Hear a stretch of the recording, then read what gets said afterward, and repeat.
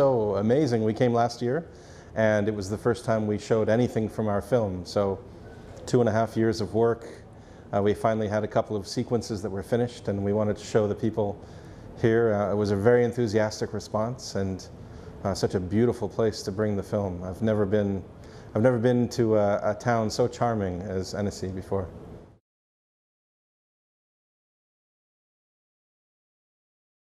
Well, I think this is the premier animation film festival in the world, so it's great exposure, and I think you meet so many talented people and people with the connections to make films happen. So if animation is your specialty, you really want to come to Annecy and be part of this.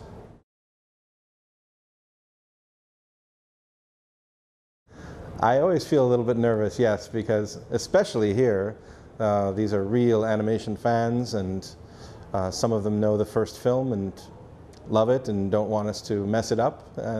And then there are some people coming to it who haven't seen the first film, so just want to make sure that we impress and we also live up to the expectation of the fans.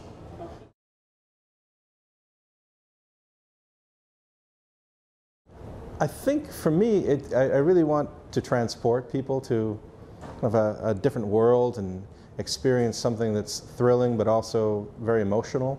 So it's as much important to me to kind of create a sense of wonder and wish fulfillment, but I also love to bring the audience to tears if it's possible.